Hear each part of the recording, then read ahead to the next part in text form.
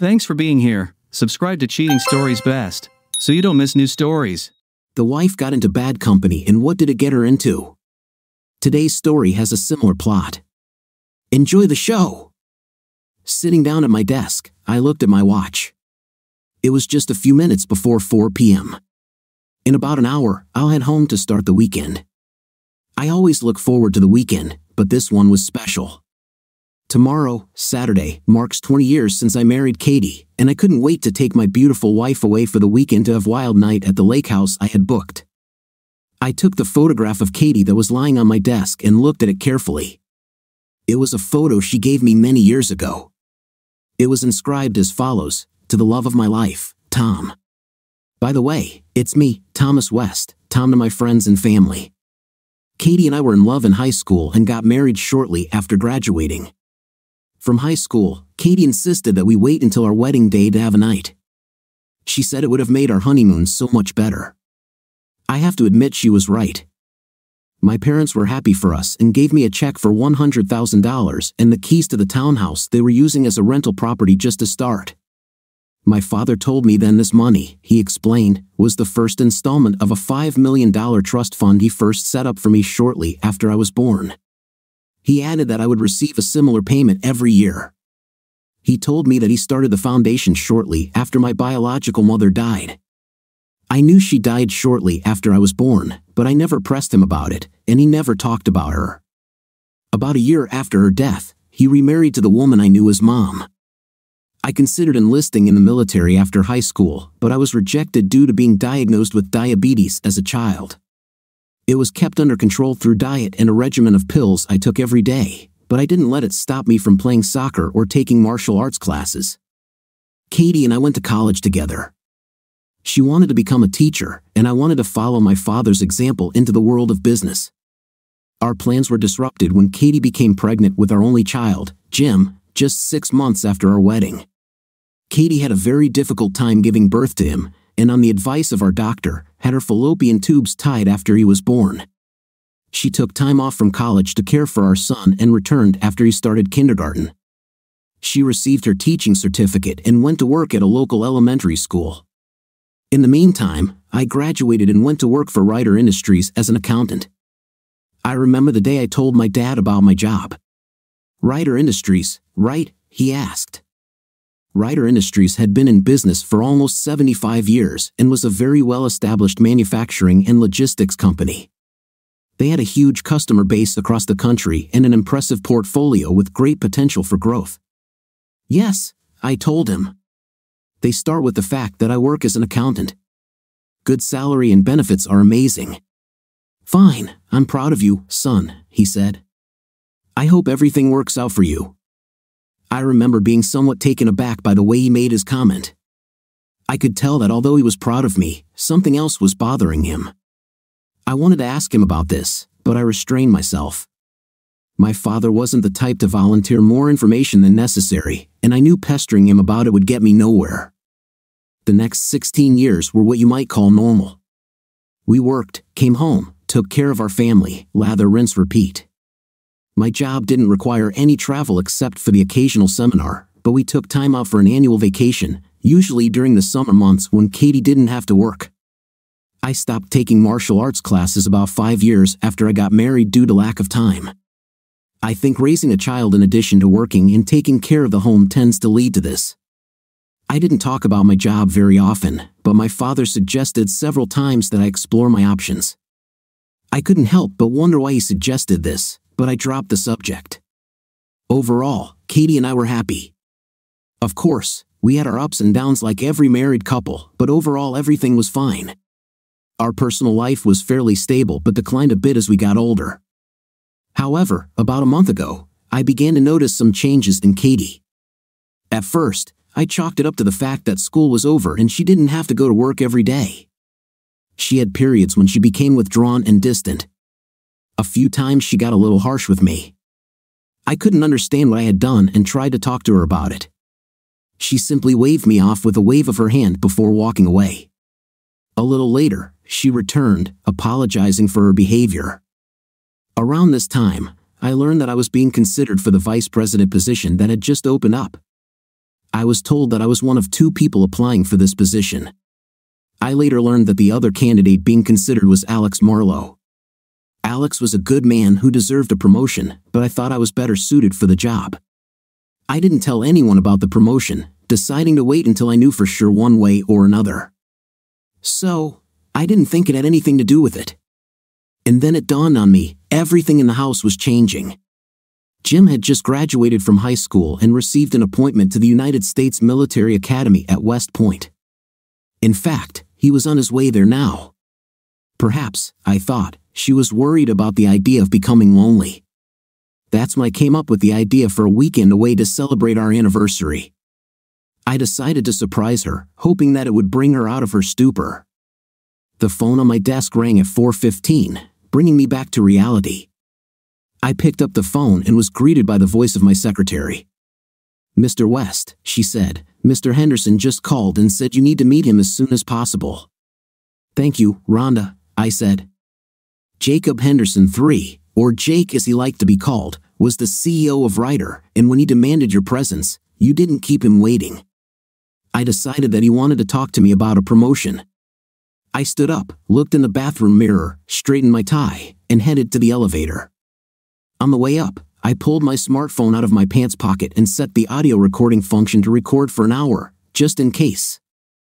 I always did this when I went into meetings for later review, just in case I missed something important.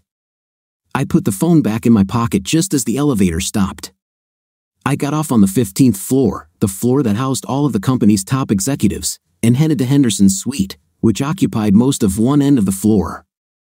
His assistant, an attractive brunette named Brenda Harris, looked up at me as I entered. "Mr. Henderson is expecting you, Mr. West," she said with a slight grin. I wondered what caused that smirk. "What's going on here?" I asked myself. "Come on in," I nodded my head and opened the double doors to Henderson's main office. "Oh, Tom, come in," he said with a smile, inviting me inside. I walked in and sat down in the chair he indicated, which stood directly opposite the sofa and coffee table set up at one end of the office. "Get Mr. West something to drink, okay, Harvey," he ordered, looking at the large man in the suit. I knew that Harvey Strauss was one of Jake's personal guards, and I wondered where the other guard was. Henderson always kept 2 guards with him for some reason that escaped me. I've heard rumors over the years, but none of them have ever been confirmed. Harvey poured some bourbon into a glass and handed it to me. I didn't drink very often, but Harvey knew that I preferred straight bourbon, just like my father. I accepted the glass and thanked him. Harvey nodded his head but didn't say anything or even smile. Come to think of it, I don't think I've ever seen this man smile. Henderson walked over to the sofa and sat down. I noticed that he had taken off his jacket and rolled up the sleeves of his shirt. Henderson was a large man with a barrel chest and muscles.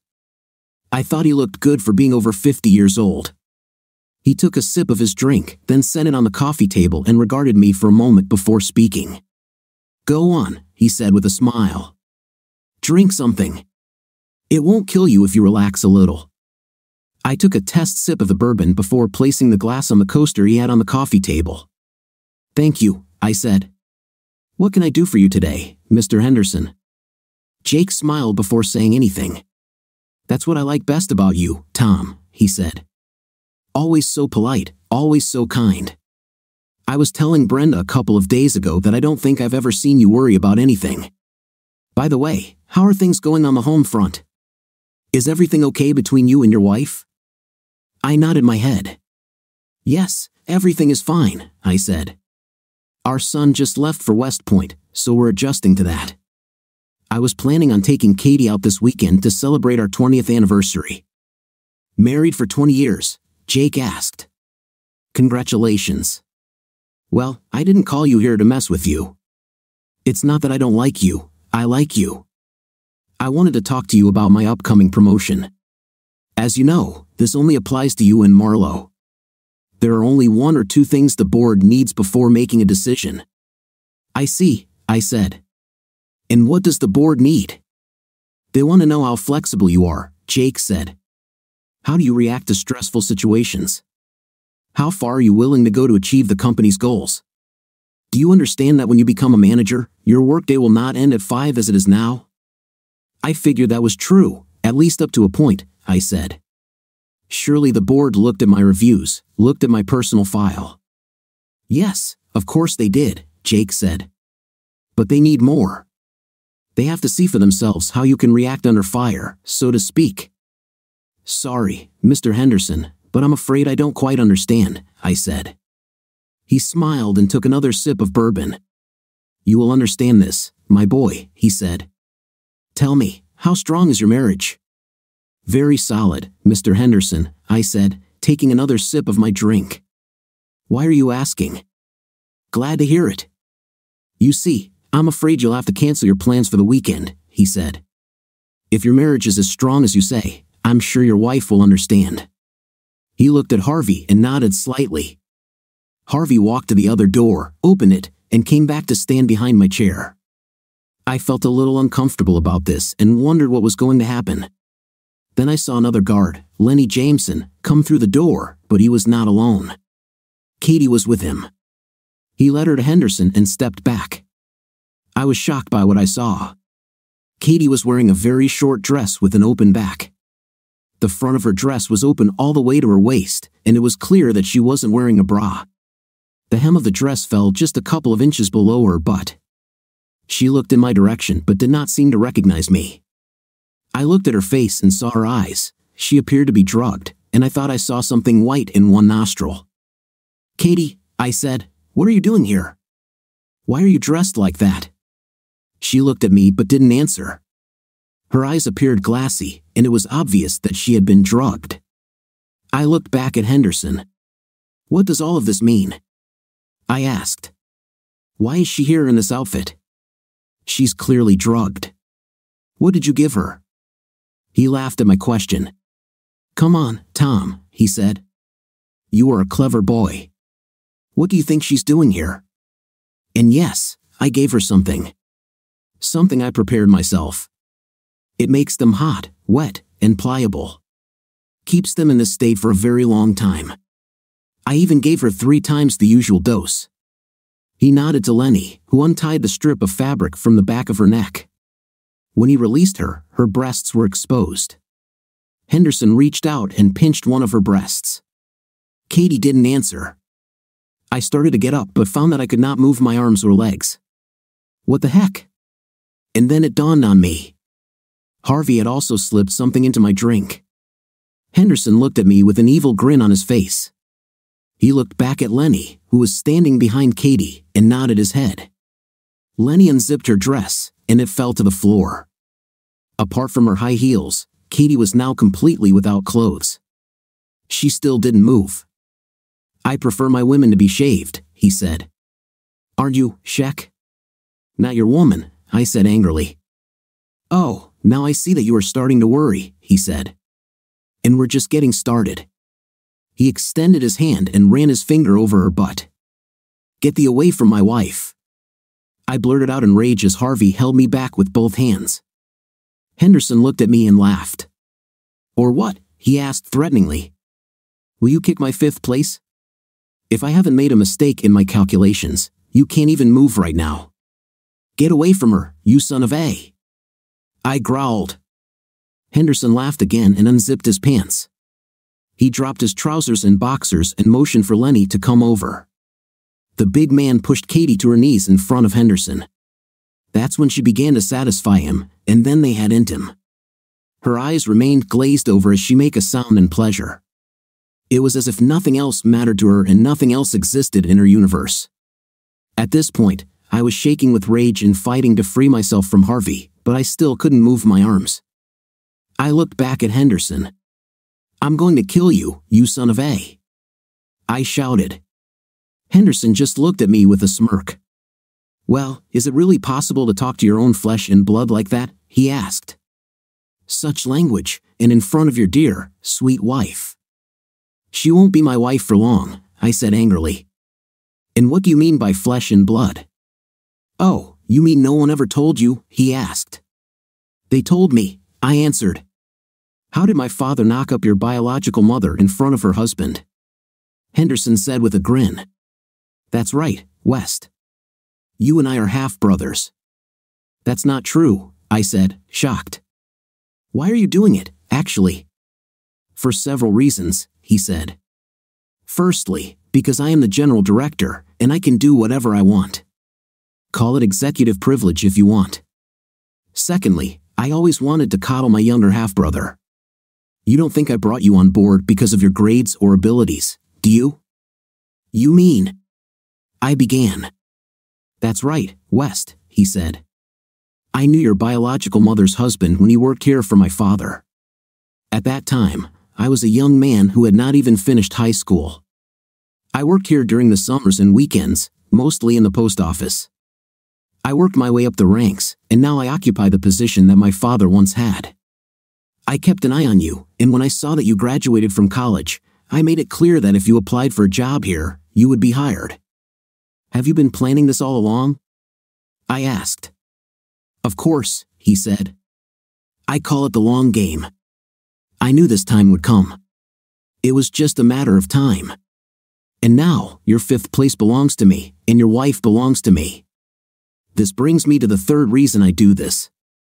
I intend to return what was taken from my father. What do you mean taken from your father? I asked. I've never met your father. No, but the man you called Dad did it, Henderson said. He sued my father and the company. Where do you think the money for your trust fund came from? Now, I intend to take back what is mine, and I'm going to take it out of your wife's 5th place. You sick, you know that? I asked. He shrugged. Maybe, he said. It is what it is. So here's how it's going to work, Tom. You are not going to divorce your wife. She will need extra money to support her new lifestyle. As I said, she belongs to me now. She will become my personal corporate available girlfriend, and you will never touch her again. She should be available to me upon request, 24/7. In fact, I'm taking her to New York for a couple of days or so to present to the board of directors.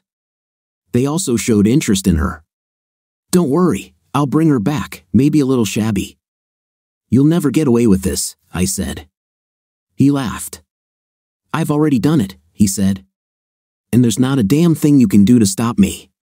He looked at Lenny and nodded his head. Lenny stood in front of me and grinned. It's nothing personal, Mr. West, he said. I've always liked you. I'm just doing my job. With these words, he hit me hard in the face. I saw stars and finally lost consciousness after the third blow. I woke up and immediately realized that I was in a hospital room. I heard buzzing and beeping sounds from the instruments attached to me and saw the plastic 4 in my arm. My mouth was dry, and my head hurt terribly. I looked around and saw my dad sitting on the chair next to my bed. He looked like he hadn't slept in forever. He heard me move and looked at me. He saw that I was trying to speak and called the nurse. A young woman in a nurse's uniform entered the room and checked my vital signs before giving me a piece of ice to suck on. She gave me another one after the first one melted.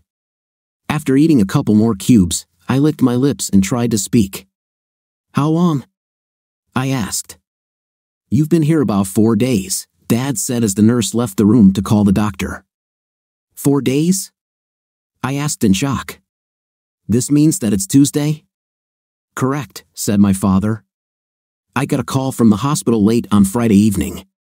They said you were dumped in front of the emergency room. You haven't been home since then. What happened to you, son? Later, I said, seeing the doctor enter my room. Good afternoon, Mr. West, he said. I'm Dr. Pierce. I'm glad to see you with us again. How do you feel? It's like I was run over by a truck, I said. Everything hurts. I have no doubt about it, he said. You've been pretty beat up. Nothing is broken, but you have a couple of bruised ribs and a small bruise. We were concerned that you might have had a concussion. He examined me and made notes on my chart. We're going to take some x-rays, and I want to keep you one more night for observation. If everything goes well, we can send you home tomorrow. I took it upon myself to call the police, Dad said. It was very clear to me that you are under attack, and we have a responsibility to report possible criminal activity. I know they want to talk to you. Do you think you can handle this? Yes, doctor, I said. Most definitely. Okay, he said.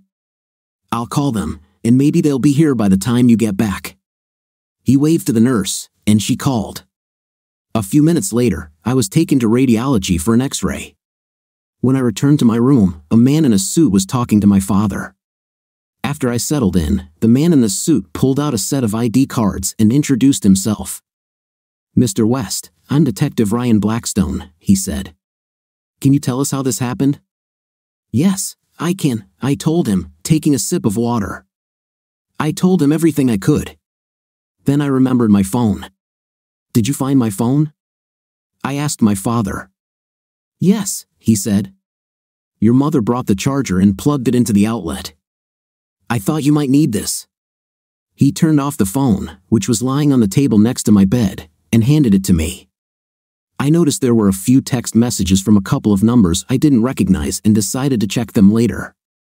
I found the audio recording I had made and played it back for the detective. We could hear everything, including the blows on my body. I paid special attention to what happened after my beating. Okay, get him out of here, we heard Henderson say to the two guards. Take him out the back door and take him to the hospital. If anyone asks, just say that's how you found him. Got it? Got it, boss, I heard Lenny's voice. We heard movement, probably from the guards who were dragging me. Then we heard them talking as they pushed me into the back seat of the car. Careful, Harvey, said one. I don't want to get blood on the seats. I'm trying, but he's such a son of a, Lenny said. Aren't they all like that? Harvey said, laughing. We heard the door slam, then the recording ended. We have video from the hospital security system, Ryan said. According to this, they drove up, opened the door, and threw you into the parking lot before driving away. A couple of EMTs saw you lying there and took you inside. We were able to see the car's license plate. It's registered to Ryder Industries. I called your HR department on Monday morning to let them know where you were, and they told me that Henderson already said you'd be on sick leave for a week, Dad said. Any new news from Katie? I asked. Dad shook his head. No, son, he said. None. I've been trying to call you at home and on her cell phone ever since I got the call from the hospital. I left voicemails but never heard from her. She's probably still in New York, I said. God only knows what they did to her. I will put her on the wanted list, a bulletin on all counts, Ryan said. Do you have a recent photograph of her? Yes, there is, I said, pulling out my photographs. Okay, he said. Send this to me along with a copy of that audio recording. I will send the photo to the NYPD and ask them to do the same. I will also issue a warrant for the arrest of Henderson and his thugs and forward it to the NYPD. I assume you want us to press charges? Absolutely true, I said. Okay, he said. Then we'll figure it out ourselves. Mr. West, you just relax and let the professionals do their job, okay? Okay, detective, I said. Thank you. We'll be in touch, Ryan said. We may have some questions later. He pulled out a business card and handed it to me. Call me if you remember anything else. After he left the room, I looked at my father. Is what Henderson said true? I asked. Yes and no, said Dad. It's true that his father had his way with your biological mother, and it's true that he made me watch. But it turned out that your mother was already pregnant when this happened. She just didn't know it at the time. What happened? I asked. Well, after that happened, I filed for divorce, he said.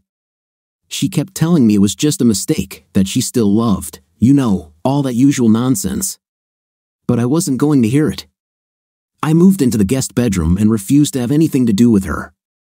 I also filed an alienation of affection lawsuit against Henderson and Company for allowing this to happen. In those days, I could still do it. Soon after, she found out she was pregnant, and the court forced us to wait until you were born before moving forward. Could you do a DNA test? I asked. You were born in 1982, said Dad. This was before they used DNA to establish paternity. We took blood tests, but they were inconclusive. It turns out that you, me, your biological mother, and Henderson have the same blood type.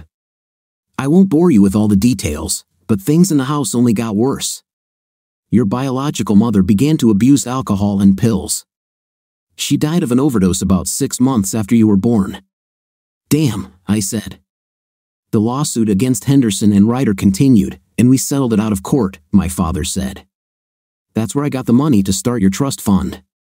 As part of the agreement, I agreed not to disclose any details about this case. That's why I couldn't tell you anything about it. About a year after all this, I met Patricia. She fell in love with you the moment she saw you for the first time.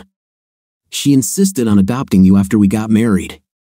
She could not have children of her own, but in her opinion, you were and remain her son."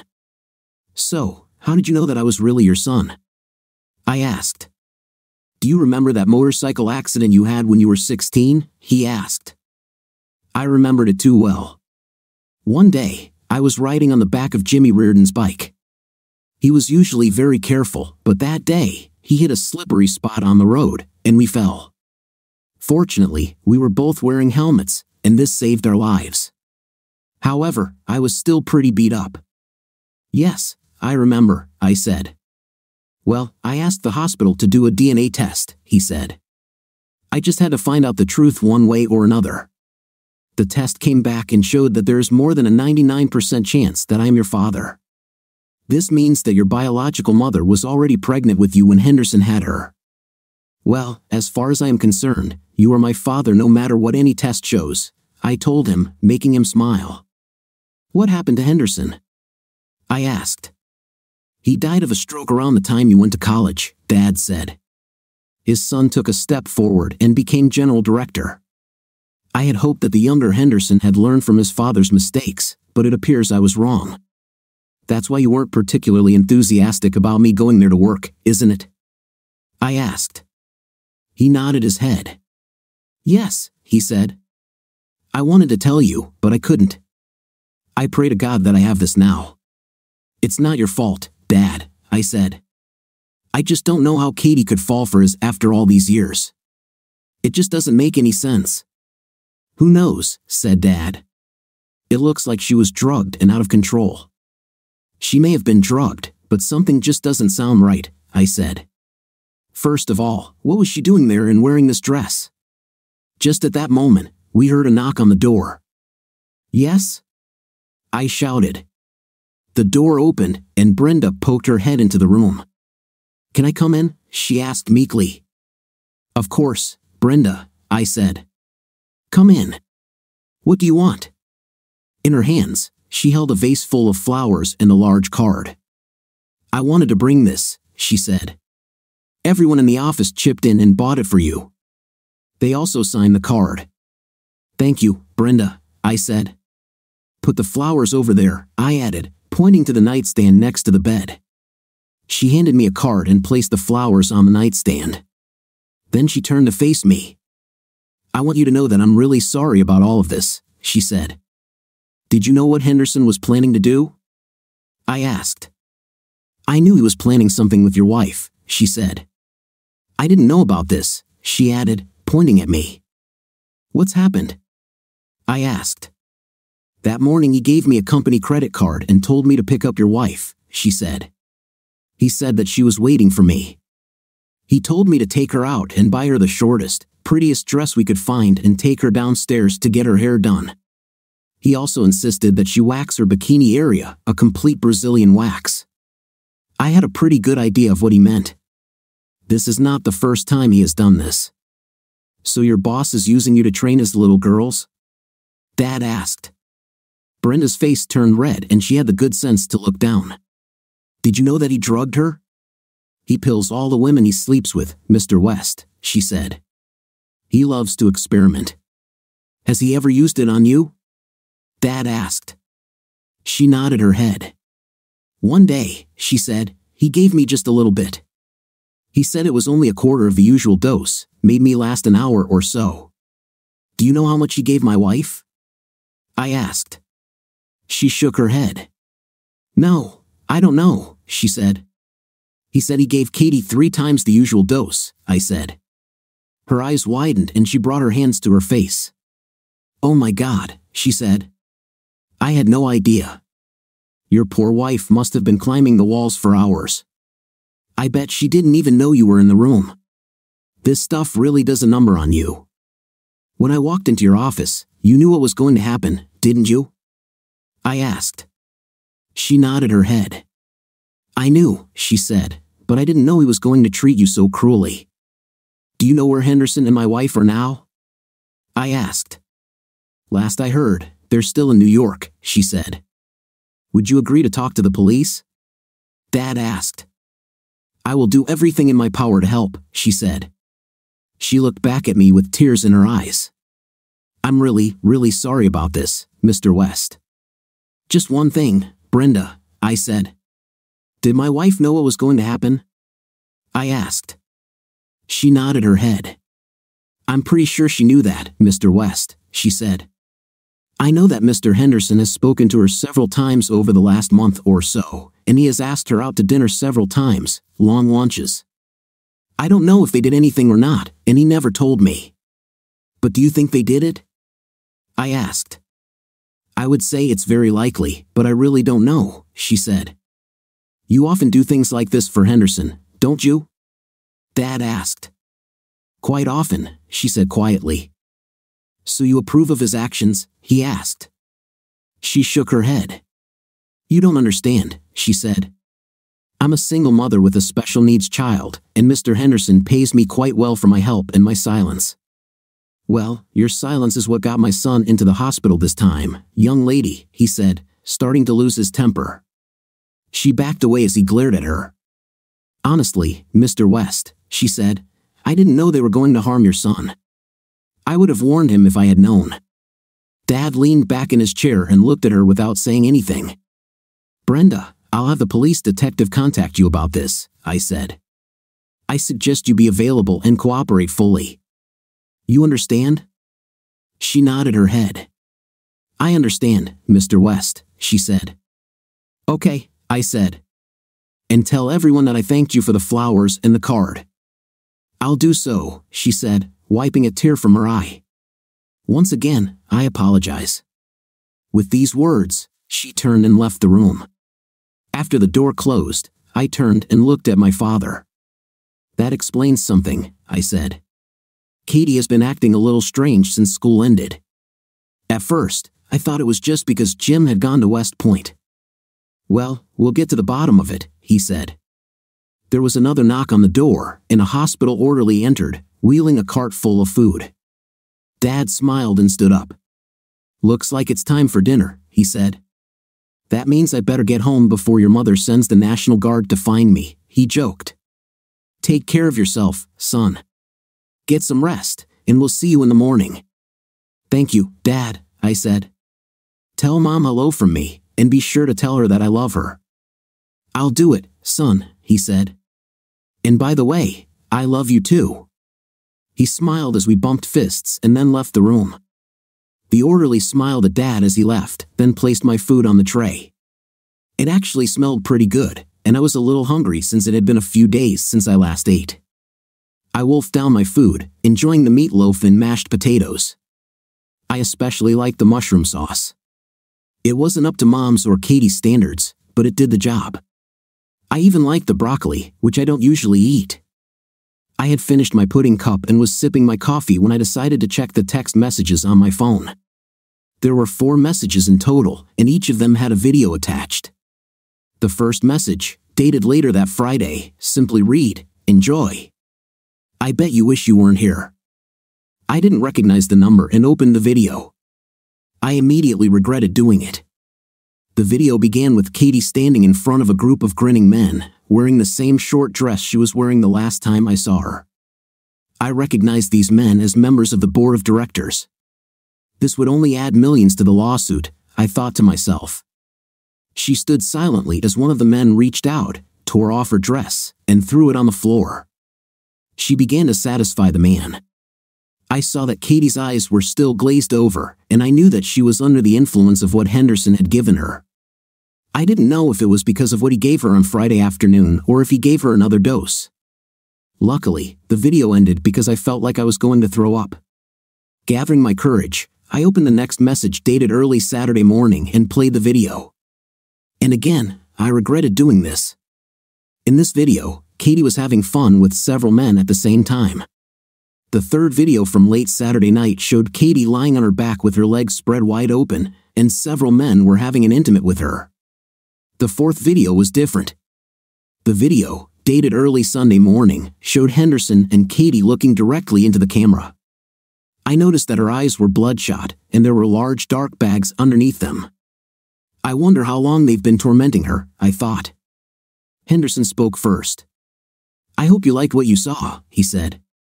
This is your wife's new life, so you better get used to it. He turned to Katie before speaking again. Tell that who I am, honey, he said. Jake Henderson is my master, she said in a voice devoid of emotion. That's true, he said. And what's your new job? Henderson asked. I am my master's without clothes intimate toy, she said. I'm doing intimate with whomever he says, whenever he says it, and however he says it, as much as he says. Very good, said Jake. And tell that he will never touch you again, he cackled. You'll never be able to touch me again, Katie said, pointing her finger at the camera. Henderson laughed at that before looking into the camera. And remember, don't rock the boat, or the next time I ask Harvey and Lenny to talk to you, you might not wake up. See you later, cackled. Bye. As this video ended, I experienced a whole range of emotions: hatred, anger, sadness, disappointment. I couldn't believe what I just saw and heard. As far as I could tell, he was able to get her. I looked at the wedding ring on my finger.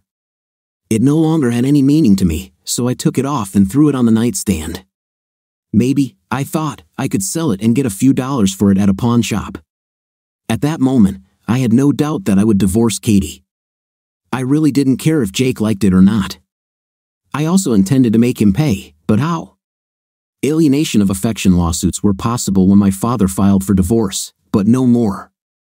I wanted to kill that idiot, but honestly, he wasn't worth going to jail for. I called Ryan and told him about the videos and Henderson's threats. He asked me to forward them to him and said he would contact me.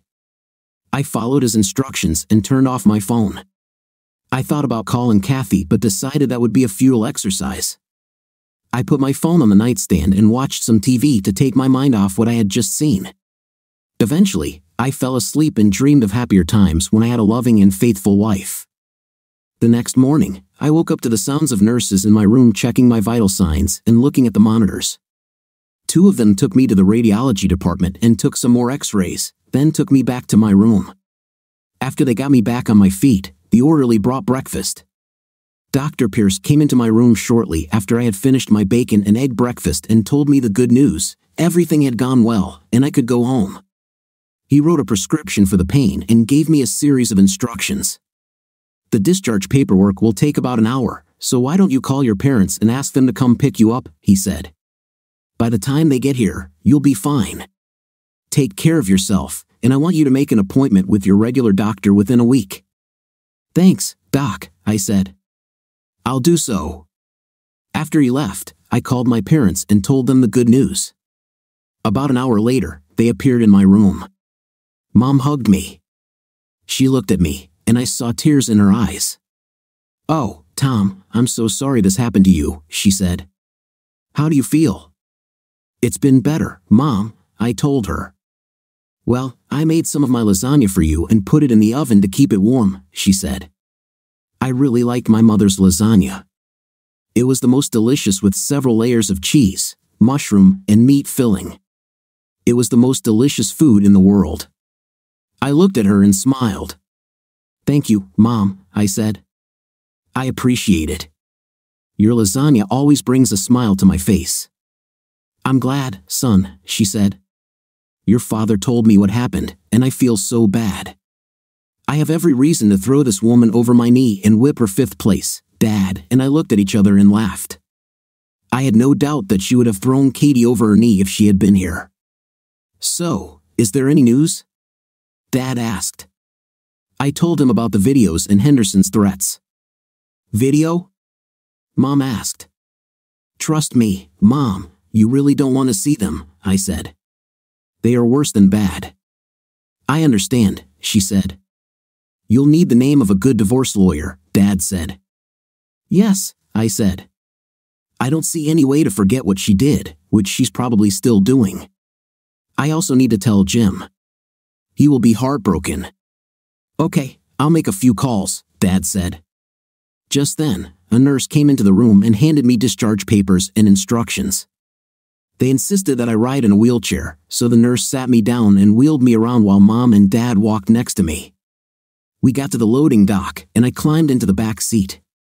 Dad drove us back to my house, stopped at a pharmacy along the way so I could buy my pain pills. I noticed my car was parked in the driveway when we pulled up there. Your mom and I picked up your car from Ryder on Saturday, Dad said. Katie's car is still in the garage. We stopped and entered the house. I looked around and realized how empty the place seemed without Katie. I smelled lasagna in the oven, and it cheered me up a bit. I hope you don't mind, but yesterday afternoon I took the liberty of freshening things up a little, Mom said. It was starting to get a little musty. I don't mind at all, Mom, I told her. Thank you for all. I think I can handle all of this. Just at that moment, we noticed a dark sedan parked in front of the house. I saw Ryan get out on the driver's side, and another man in a suit get out on the passenger side. I opened the door and invited them in. Detective Blackstone, I said, please come inside. I held the door open as the two men came inside. Ryan shook my hand as he entered. I introduced him to my mother, and they shook hands. Can I get you two something to drink? Mom asked. Coffee? Coca-Cola? Ryan shook his head. No, ma'am, but thank you anyway, Ryan said. He turned to the other man. Mr. West, this is Detective Hawthorne, NYPD Homicide Department. I was shocked for a moment when I realized this, but eventually I extended my hand, and Hawthorne accepted it. I invited them to sit down, and we all made ourselves as comfortable as we could. Homicide? I asked. Hawthorne nodded his head and held out the photograph. I looked up and saw Katie's face, but her eyes were closed, and her skin had a sickly tint. Can you identify the woman in this photograph? He asked. That sounds like my wife, Kathy, I said, but she was alive early Sunday morning. I have a video. Did your wife have any marks or tattoos? Asked Hawthorne. Yes, she had a tattoo of a small dolphin on her upper right thigh, I said. She did it on a dare 15 years ago. Hawthorne looked at Ryan and nodded his head before looking back at me. I'm sorry to tell you, Mr. West, but it appears that your wife may have been murdered, he said. Killed? I asked. How? When? That's what we're trying to determine, Mr. West, he said. The coroner is still examining her, but his initial assessment was that she died of a massive heart attack. That wouldn't make her death a murder, would it? I asked. Well, her body was found in a shallow grave in the middle of Central Park yesterday afternoon, Hawthorne said. In my experience, this usually indicates murder. We're still waiting on toxicology test results, and maybe that will shed some light on what happened. What can you tell us? I told them both the whole story. Ryan listened and took notes, even though he had heard it all before. I pulled out my phone and let them listen to the audio recording. Then I played the video for them. Mom didn't hear or see anything and started crying. Dad took her out of the room so I could talk to the detectives alone. When they finished watching the video, I told them what Brenda told me. They both made notes and looked at each other before turning to me. That explains the bruises and general condition of Mrs. West's body, said Hawthorne. He turned to me. This woman is Harris, Hawthorne began. Is she working today? As far as I know, I said. We need to talk to her, Hawthorne said to Ryan, who nodded his head in agreement. He turned to me again. What can you tell me about the pills Henderson mentioned? This so-called super ecstasy, he asked. Not much, just what Brenda told me and what I saw, I said. Doc said that what they used on me was already out of my body. What about Henderson and his goons? Ryan asked. It's one of those things we were hoping you could tell us, Ryan said. Henderson's corporate jet took off from New York last night according to the flight plan filed by its pilot. They were returning here, but there is no record of the plane landing here. Do you know where else he could have gone? Ryder has branches all over the country, I said. He could be anywhere. Great, Hawthorne said, looking at Ryan. We will need to get the FAA involved as well as the FBI. I have a contact at the local FAA office, Ryan said. We can go there after we execute a search warrant on Ryder. Hawthorne nodded his head. What is going to happen? I asked. If what you're telling us is true, this could become a federal case because Henderson took your wife across state lines, Ryan said. We're looking at several charges against him, including murder and possibly kidnapping. In the meantime, said Hawthorne, my men will complete their work and free your wife's body. This may take several days. We will also detain the people in this video and see what we can show them. I nodded my head in understanding. Ryan looked at Hawthorne before speaking. I'd like to speak to Mr. West alone if you don't mind, he said. Hawthorne looked at me and nodded his head. Of course, I understand, he said. I still need to make a couple of calls. I'll be right outside. He looked at me before continuing. I'm really sorry about all this, Mr. West, he told me. Thank you, Detective, I said, shaking his hand. After he left, Ryan turned back to me. Mr. West, Tom, he began. I wanted to talk to you a little about what happened to your wife, and I wanted to do it in private. I appreciate it, Ryan, I said. I'll spare you the gory details, Ryan said, but from what I've read and seen, her last 48 hours were absolute hell. I spoke to a medical examiner in the East, and he confirmed my suspicions. I don't believe your wife agreed with what was done to her. I believe she was brutally attacked. She was used and abused by a bunch of power-mad animals. Look, Ryan, I understand what you're trying to do here, and I appreciate it, I said. I really understand. But the truth is that Katie and Henderson dated for a month before this happened. I don't know exactly what happened between them, but I have a pretty good idea. Katie could have stopped all of this any time before last Friday, but she didn't. I don't know why she did what she did, and now I'll never know. I understand, Ryan said quietly. He pulled out a business card from his pocket and handed it to me. I think you should consult Tom. Dr. Harmon is one of the best in the business. Call her. Okay, I'll do that. Thank you, I said. I'm worried that Henderson's thugs will come back for you, he said. I would assign a couple of officers to you, but I'm afraid we simply don't have the manpower for this. However, I will order the dispatcher to double patrols in your area. Do you have a gun? No, I said. Okay, he said. Then always keep your windows and doors closed and locked. If you suspect anything, call 911 immediately. I'll do it, Ryan, I said. Just at that moment, Hawthorne returned to the house. I just got off the phone with your partner, Johnson, he said. He is wanted throughout the country, and we also received search warrants and are waiting for us. Ryan nodded his head and stood up. We'll be in touch, Tom, Ryan said, shaking my hand. Hawthorne extended his hand. I'm sorry for your loss, Mr. West, he said. Thank you, Detective, I said. After they left, my parents came back and sat down. Are you going to be okay, son? Dad asked. I think so, Dad, I said. I have a couple of more calls to make, and I'm looking forward to them. In many ways, this was true. I needed to tell Jim what happened to his mother, and I also needed to call Katie's parents. Okay, if you need anything, call us, okay? Dad asked. I'll do that, Dad. Thanks, I said. We exchanged hugs and watched them leave. I called Jim on his cell phone and left a message. I thought it might be a while before he called me back. I definitely wasn't looking forward to the next call. Kathy's father, Bill Anderson, was a retired Marine colonel. He was a highly decorated combat veteran who earned the nickname Bloody Bill during a tour in Afghanistan. I never knew all the details, but from what I heard, he allegedly killed several Taliban fighters armed only with a knife. I saw him in uniform several times, and the man had more ribbons and medals than I had ever seen on a military man in my life. He and Katie's mother, Alice, moved into the country house several years ago after he left the army. The colonel, as we all called him, didn't hurt anyone, and I admit I was a little nervous telling him that his only child was now dead. Luckily, he and I got along well, and he insisted that I call him Dad. I counted to 10 and dialed the number. Anderson's residence, I heard Bill's voice when he picked up the phone.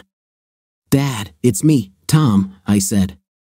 "Are you okay, son?" he asked. "You sound like someone just took all your cookies." "No, Dad, it's not like that," I said. "I just returned home from the hospital and found out that Katie is dead." "Dead?" he asked in shock. "Hospital? What were you doing in the hospital? Is that where she died? What the hell happened?" "It's a little difficult," I said. "Difficult?" he asked. "What do you mean difficult?" I gave him the Reader's Digest version, and he thought for a moment. I could almost hear the gears grinding in his head as he processed it all. After a few moments, he spoke. "We will be there at 16, he said. "It's 4 p.m. for you civilian types." "I know, Dad," I said, laughing. "And make sure you have fresh coffee ready." "I'll do so," I said. We ended the conversation, and I sat back in my chair, thinking about everything that had happened. Suddenly, the full realization of what had happened hit me, and I began to sob. I felt like I had lost everything that meant anything to me. My marriage had obviously broken down for some time, and I just didn't know it. And now, the only woman I've ever truly loved is gone too. As much as I hated what she did, I didn't want her to die. As for Henderson, it was a completely different matter. I got up and ate some of my mom's lasagna. This has always made me feel better in the past. It helped this time too.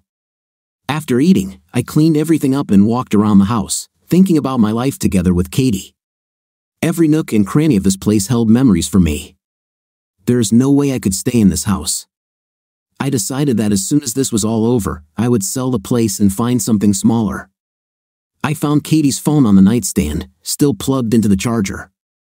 I decided to see if there was anything there that could give me a clue as to why she did what she did. Her phone was locked, but I knew the 4-digit code she used and entered it. Of course, it happened right away.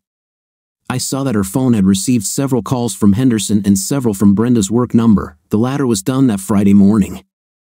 I looked through her text messages and saw a conversation with Henderson from a couple of months ago, but there wasn't much context, and they didn't say much in their messages. For all I knew, they could be talking about the weather. I also looked at her emails, but again, there was nothing there that raised any suspicions.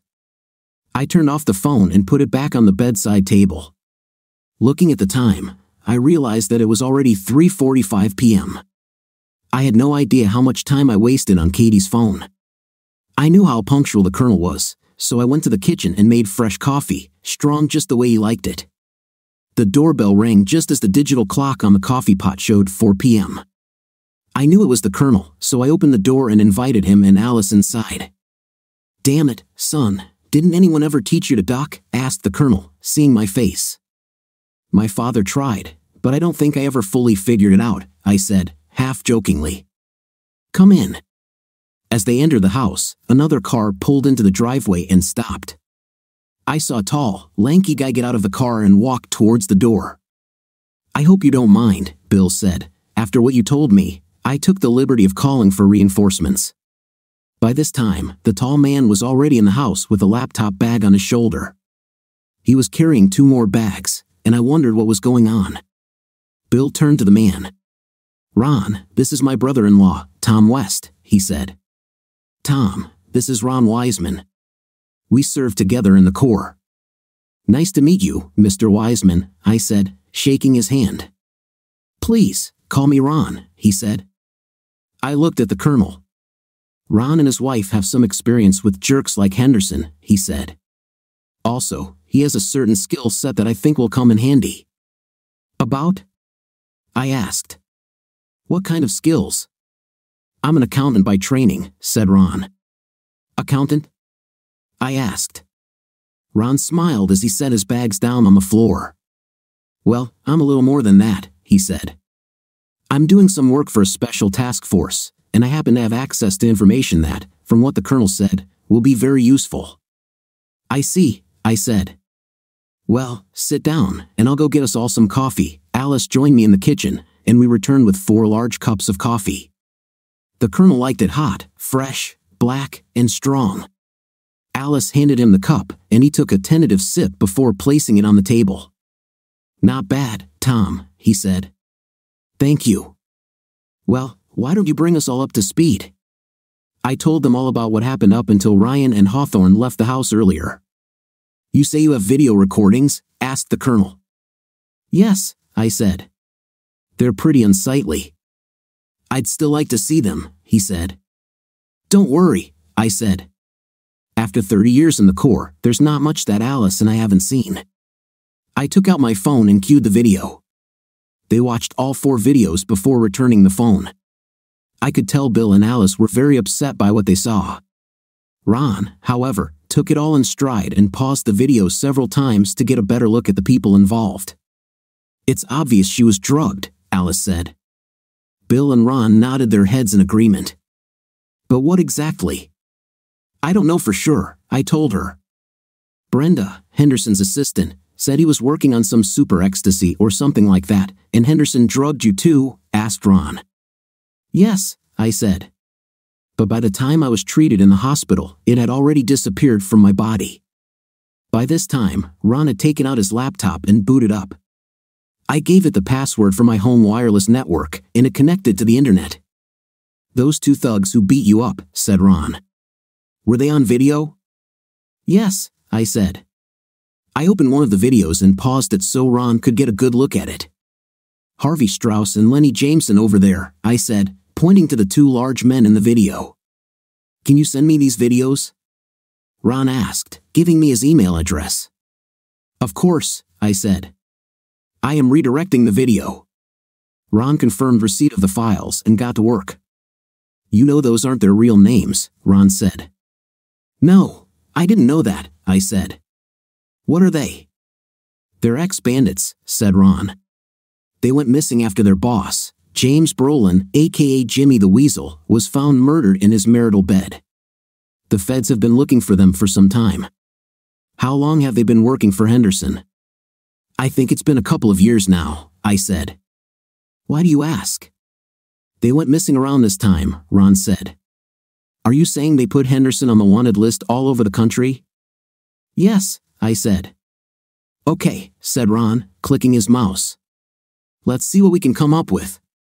I'll leave this for a while." We talked while Ron let his program do its thing. "So here's what we're going to do," the colonel said after we'd talked for a while. "Ron agreed to stay here with you until these guys are out of action. I don't like the idea of you being here alone and they're still out there," he told me. "Ron, let me know as soon as you hear anything about them, okay?" "Got it, Colonel," said Ron. "What are you going to do?" I asked Bill. "It's better if you don't know, son," he said. "Let's just say that we Marines take care of ourselves and leave it at that. Don't worry, one way or another, Henderson and his thugs will pay dearly." "You said you're on sick leave until Monday?" "Yes," I said. "What are your plans after this?" he asked. "There's no way I can stay in Ryder, not after this," I said.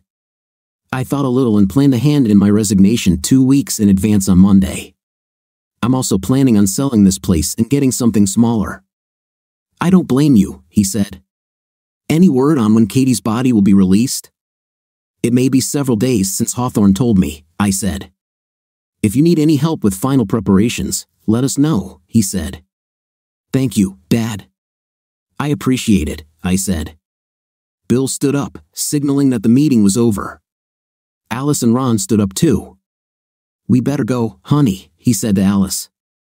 "Ron, let me know as soon as you find out anything." "I will do so," he said. Bill turned to me and surprised me with a fatherly hug. In all the years I knew him, I never saw him hug another man. "Everything will be fine, son," he said. Alice moved closer when he released me and hugged me tenderly. "I'm so sorry this happened, Tom," she said.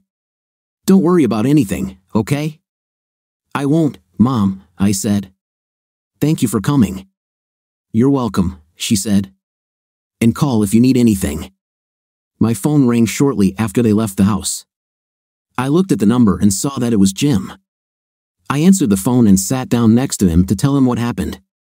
At first, he was shocked by this news. "Dad, that just doesn't seem like something she could do," Jim said. I know, it doesn't make any sense to me either, I said.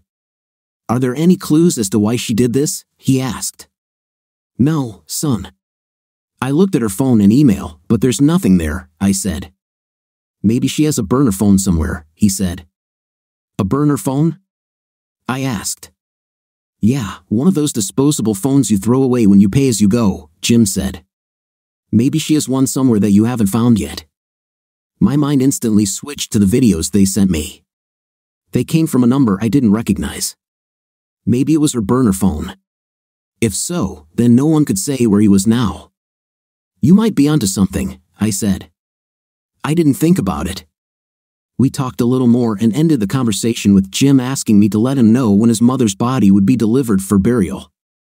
After the call, I mentioned the burner phone idea to Ron. That makes sense, he said. If you have a number, I'll see what I can come up with. I gave it to him, and he launched another program and entered the number. A few minutes later, he had his answer. This number belongs to a phone bought here in the city, he said. As you expected, this is a burner phone. The number is registered to Ryder and was last identified Tuesday morning in NYC. There hasn't been any activity on it since you received the last video. Any idea where he might be now? None, I said. As far as we know, it was dismantled into pieces and thrown into the river. He went back to his computer, so I went upstairs and prepared a guest room for him because I had no idea how long he would be staying.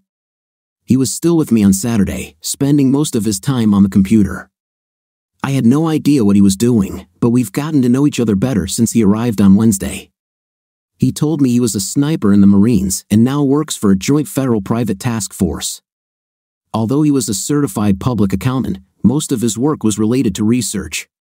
He told me a little about what he and his wife Amy did with other executives who wanted to have their own way with her. I wasn't sure if he was telling me the truth or not, but they were interesting stories. The night before, he asked if I would mind if Amy joined him for the weekend. I gave him the go-ahead, and she arrived around 9 a.m. on Saturday morning. After he introduced us, they took her things to the guest room, and I slipped out to the garage to give them some privacy. After fiddling around in the garage for an hour or so, I went back inside. Ron and Amy were sitting in front of his computer, looking at something. Ron looked up as I entered. Any news? I asked. Yes, said Ron. Firstly, the FBI took over the investigation.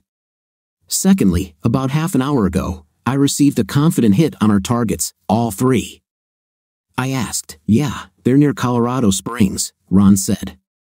I have already contacted the colonel, then he will figure it out himself. There is something else. What is it? I asked. I was able to see the official autopsy report on your wife, he said. About? I asked. What is written there? According to the report, your wife did suffer a massive heart attack from the chemicals Henderson gave her. But that's not what killed her, Ron said. They found soil particles in her lungs. What does it mean? I asked. She was alive when they buried her, said Ron. I felt like I had been punched in the gut. Barely alive, but alive nonetheless. I'm sorry, that's not all, I asked in shock. There was also extensive bruising around her private parts, and a toxicology report showed huge amounts of a range of chemicals in her blood, including ecstasy and cocaine. I'm sorry, Tom, but it looks like the last few hours of her life were brutal. I can't believe she did all this voluntarily. What do you think happened? I asked. From what I've read, Henderson and his cronies probably had one hell of a party, he said. Your wife was so excited about what Henderson gave her that she simply couldn't control herself. Somewhere along the way, she had a heart attack. Instead of taking her to a hospital where she might survive, they probably thought she was dead, so they carried her out and buried her. I sat down, shocked by what Ron had just told me. Amy came over and hugged me as hot tears streamed down my face. Henderson and his goons are wanted for murder, conspiracy to commit murder, manufacture and use of a number of controlled substances, and racketeering, among other charges, Ron said. The other people in your videos have already been arrested and charged, but Henderson is the main one they want. What do you think will happen to him? I asked. Ron shrugged. Who knows, he said. One can only guess about how things are with the courts these days. It was early the next morning when I woke up to my phone ringing. I looked at my watch and saw that it was 4:30 a.m. I wondered who could be calling me at this hour. I picked up the phone and heard a man's voice. "Check your text messages," the voice said before ending the call. I could tell the voice was masked, and the caller did not leave his number. I opened my text messages and found one with a video attached. In the video, I saw 3 men, without clothes and tied hand and foot. They were unceremoniously dumped in front of a brick building. I recognized them as Henderson, Lenny, and Harvey. A sign was hung around Henderson's neck, "Memo to the FBI, I killed Katie West." I wondered if the FBI would get a clue. I finished watching the video and went back to sleep. I got up for hours later and went downstairs. Amy was in the kitchen frying bacon and eggs for the 3 of us. "I hope you don't mind me trying my hand at your kit," she said. "Ron gets angry if he doesn't get his bacon in the morning." "Not at all," I said. "I get a little irritable myself when I don't get my bacon." "Help yourself." When she finished, we all sat down to breakfast. We had just finished when there was a knock on the door. I opened it and saw Ryan standing there. "Can I come in?" he asked.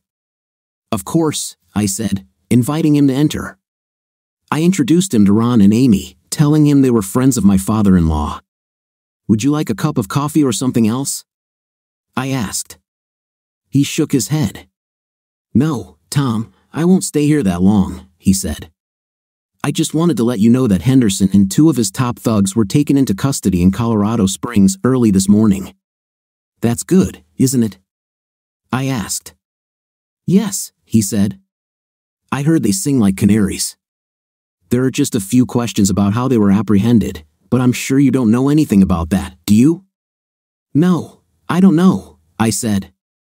"I've been here all night. Ron and Amy can attest to this." "Uh-huh," he said. "Well, I just wanted you to know. Now I'll leave you guys alone. Take care of yourself." "Thanks, Ryan," I said. After he left, I looked at Ron. "You don't happen to know anything about this, do you?" I asked. "Don't ask me questions, and I won't lie to you," he said with a knowing smile. "I still advise you to call your father-in-law and thank him." I nodded my head and took out my phone. "Anderson," Bill said when he answered the phone. "Dad, I just wanted you to know that the police came to see me," I said. "I was told that Henderson and his thugs were detained in Colorado Springs." "Well, that's good news," he said. "Ron told me to call and thank you." I told him. "Did he do it?" Bill asked. "Yes," I said. "So I just wanted to say thank you." "You're welcome, son," he said. "I understand you got a call last night." "That's right," I said. "Nice touch to the sign. Do you think that gave them a clue?" He grinned when I said that. "I sure as hell hope so," he said. "We'll talk soon, son. Take care of yourself." "I'll do so, Dad," I said. The following Monday, I went to work and handed in my resignation. Everyone said they were very sorry to see me leave, but they understood my reasons. From there, I went to see a realtor about selling the house. I knew I had a lot of work ahead of me. We've lived in this house since the day we got married, and this place has held 2 decades of memories for me, as well as 2 decades of accumulated junk. Another week passed before the medical examiner in New York released Katie's body, as promised. Her parents took care of the funeral arrangements. I had mixed emotions about attending the service. On the one hand, I loved her exclusively for over 20 years and felt like a huge part of me died with her. On the other hand, I was torn by what she did at the end. I found myself wondering if it was really the pills Henderson gave her or if it was something else. In the end, I decided to go mainly for Bill and Alice's sake. They were kind to me, and I felt that I owed them at least that much. Jim was able to take a few days off from West Point to attend the funeral. It was nice to see him again, and we mourned Katie's death together, remembering the good times we had as a family. I decided not to tell him what she did in the end. He had always been close to his mother, and I saw no need to cloud his memories of her. Once that was done, I met with a lawyer about filing a lawsuit against Ryder. I wasn't sure how far this would go, but the lawyer I spoke with seemed to think a strong case could be made against Henderson and the board of directors, especially since they were all facing multiple criminal charges. The criminal trial against Henderson and the board members who participated in the 2-day orgy with Kathy seemed to go on forever. The U.S. attorney in charge of the case sought the death penalty for Henderson, and the defense team filed one stupid motion after another. I contributed and witnessed what happened to me personally and listened as others testified. Brenda also took the witness stand, telling the jury that Katie wasn't the only woman Jake drugged and used as a night toy. When asked directly, she said she wasn't 100% sure if Katie and Henderson were having an affair before that fateful weekend. Video footage obtained from a search of Henderson's office appeared to indicate that Kathy had rejected most, if not all, of Henderson's early advances. However, it became clear that over time, she began to warm up to the idea of turning me into a cuckold. A search of office and residences also uncovered evidence that he was experimenting with pills. The expert witnesses, however, did not fully understand what the pills he made would actually do, but they all said that most of the compounds he formulated were definitely intended to be used as date rape pills. Through the testimony, I finally learned what really happened to Katie. It turned out that Henderson had been keeping her alive with pills and alcohol for most of the weekend. At some point in the end, she felt severe pain in her chest and fell to the floor unconscious. The men told the jury they checked her but could not find a pulse. Instead of taking her to the nearest hospital, which was only a few minutes away, they assumed she was dead. After they cleaned her up a bit, they put her in the trunk of a car and drove her to Central Park, where they buried her. When questioned by the U.S. attorney, none of those involved responded that they had any training in CPR, and none were qualified to provide a medical opinion. Their fate was sealed when a medical examiner said he found soil in her lungs that matched the soil where she was buried. In other words, he told the jury she was buried alive. I saw some of the jury members gasp when he said that. At the end of the trial, Jake, his 2 thugs, and everyone involved in the weekend party were found guilty of all charges. The judge decided against the death penalty and sentenced Jake to life in prison along with Lenny and Harvey. The rest were also sent to prison but received slightly lighter sentences. Civil lawsuits against Ryder and Henderson were filed in their entirety following the conclusion of the criminal trial. By the time it was over, the company had lost almost all of its customers and was in receivership. After paying me a huge amount of money, Henderson was forced to file for bankruptcy. By the time all was said and done, the consequences of Henderson's plan to cuckold me were far greater than he had ever imagined. Katie was dead, and he and his accomplices were bankrupt and in prison. His beloved company essentially disappeared, and hundreds of people were left without work. As for me, life went on. The house finally sold, and I bought a nice 2-bedroom apartment. I felt a little sad when I closed the door to the house for the last time and handed over the keys to the new owner, but I had the rest of my life ahead of me that I could count on. My consultant suggested that I take some time off and perhaps go on a nice cruise where I could meet a nice young woman. So, this is what I decided to do. I booked a round-the-world cruise and, tickets in hand, hopped into a taxi that would take me to the airport. From there, I went to Miami and then all over the world.